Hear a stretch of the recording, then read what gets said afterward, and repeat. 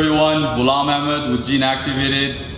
Today we're going to talk about how to do a plank. Okay, it's a great exercise to build your overall core stability and your core strength along with your balance.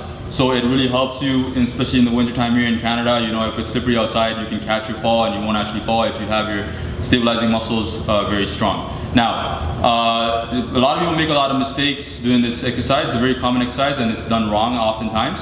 So I'm going to teach you guys how to do it properly. So to start off with, you want to get a nice mat or something nice and soft for your elbows so that you don't scrape your elbows. And what you want to do is, you want to make sure that your elbow stays right underneath your shoulder. You don't want your elbow to go too far out or too far in when you do your plank, okay? So what you're gonna do is you're gonna place your elbows nice and flat onto the mat, and then you're gonna go up onto your feet. Now when you go up onto your feet, if it's too hard for you, you can widen your feet. The wider your feet are, the easier the exercise is going to be for you, okay? But what you wanna do as a moderate lifter is you wanna make sure you bring your feet a little bit closer to touching each other, just a little bit shoulder width apart. And now you want to make sure your body is completely straight, okay? So your spine is completely aligned with your back. You don't want to look down too much, and you don't want to look up either. You want to be completely straight, just like this, okay? Now you want to hold this position for about 30 seconds to a minute. Sometimes you could even do 45 seconds. Now watch, I'm shaking now with my abs. That's a good sign. If I'm shaking, that means my core is working.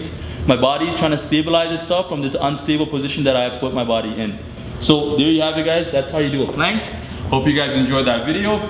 Make sure you guys follow me at Gene Activated on Facebook, Instagram, and Twitter. And please don't forget to hit that subscribe button below, and I'll see you guys next time. Take care, guys.